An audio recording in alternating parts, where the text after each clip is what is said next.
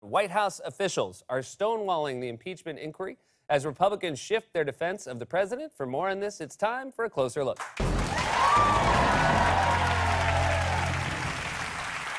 We've established this repeatedly, but it's worth remembering as the impeachment inquiry intensifies. Donald Trump is very unpopular. He lost the popular vote in 2016 by a greater margin than any president in history, and more people have had a negative opinion of him than a positive one since virtually the start of his campaign. No politician has been this unpopular for this long since Gerald Ford pardoned Nixon and then fell down that flight of stairs.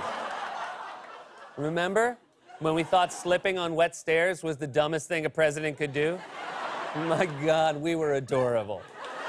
Now, in Trump's defense, he's not at risk of slipping on wet stairs because he keeps toilet paper on his shoe to dry each step as he goes.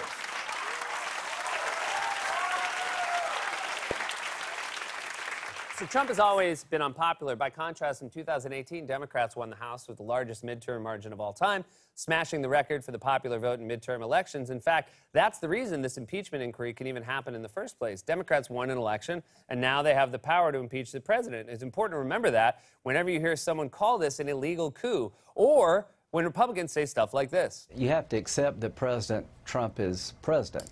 That's the problem. They don't accept that President Trump won the election. And America hates a sore loser as much as any country on the planet. This is an unfair process being driven by sore losers. They're sore losers. They won the midterms. You guys are the ones who, whenever you lose, pass a bunch of laws making it harder to vote. That's why Republicans love voter ID and gerrymandering so much. If they lose the next election, they'll probably introduce a bill mandating that all voters must have a valid driver's license in at least 3 different states, obtained at least 6 business years prior to the election, and the only DMV in the country is located in an abandoned hotel on a cliff in Yosemite, and it's open from 1 to 4 a.m. on alternate Wednesdays in months beginning with the letter Q. And they're going to call it the Freedom to Vote Act. Now, Trump's historic unpopularity is clear in the polling on impeachment as well. A majority of Americans now say in polls that Trump should be impeached. Now, you might expect a president in that situation to mount a defense and try to change public opinion. Trump instead chooses to believe that the polls are fake. Mr. President, according to several recent polls, more Americans want you to be impeached and removed from office than the number of Americans who don't. You're reading the wrong polls.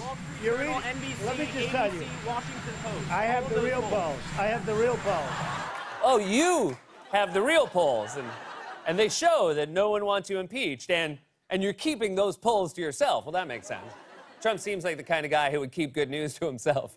I mean, these polls say people love me, but bragging about it just seems, I don't know, is it like tacky?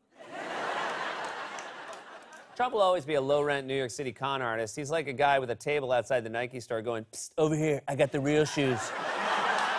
And then he sells you a pair of Air Gordons.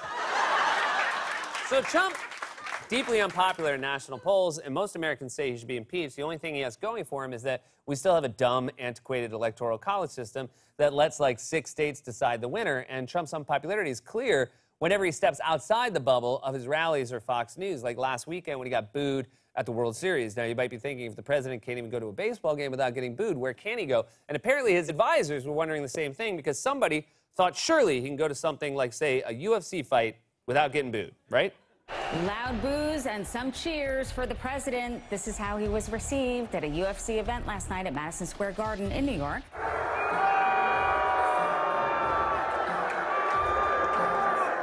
Is that one of those real polls he was talking about? Even more embarrassing for Trump, the winner of one of the UFC fights that night posted a photo of himself afterward with the caption, "Bernie Sanders, you bastards." I mean, the only way this could have been more embarrassing, the only way it could have been more embarrassing for Trump is if Bernie himself won the fight. "Put up your dukes! In the octagon, I'm the 1%.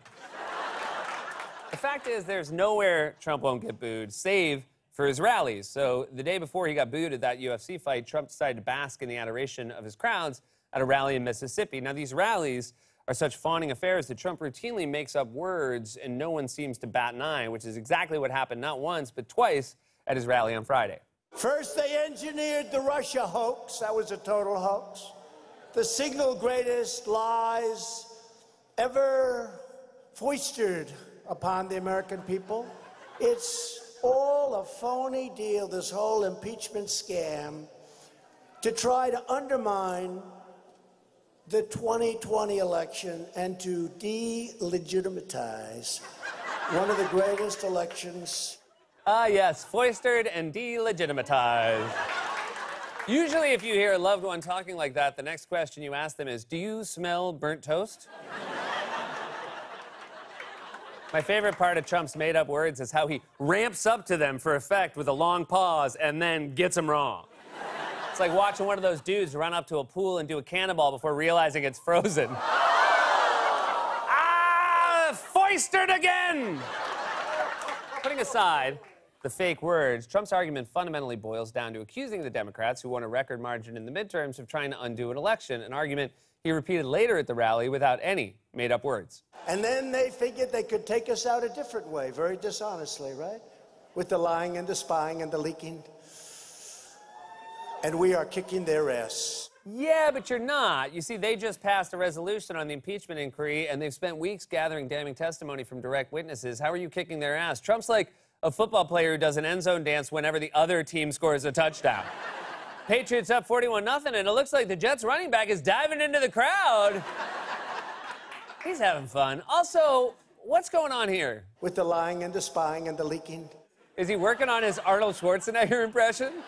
With the lying and the spying and the leaking, impeaching, and colluding and investigating of the crimes, things of that nature. The leaking and the creaking and the peeping. And the peeking. So now Democrats are moving forward with the next phase of their impeachment inquiry.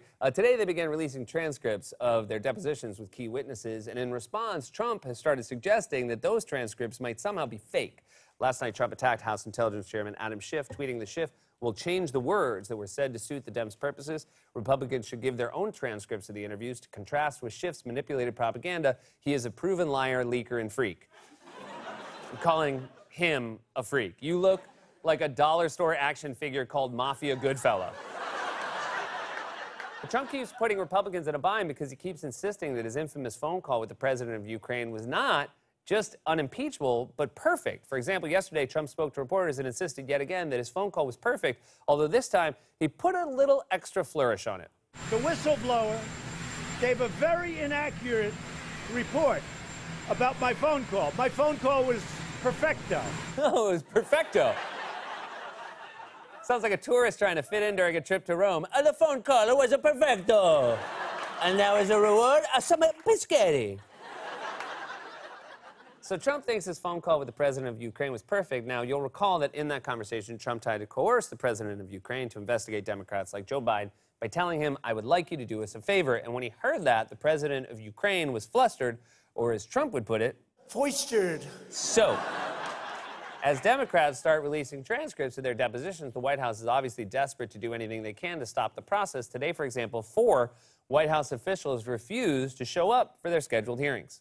The witness list for today appears to have gone from 4 people to 0. CNN has learned all 4 White House officials who were scheduled to testify today will not be showing up. In fact, most of the witnesses scheduled to testify this week plan to stonewall. They're just refusing to show up now. How long before Trump tries that tactic? The day he gets impeached, he'll probably be holed up in his bedroom hiding under a pillow for it. You can't impeach me if you can't find me.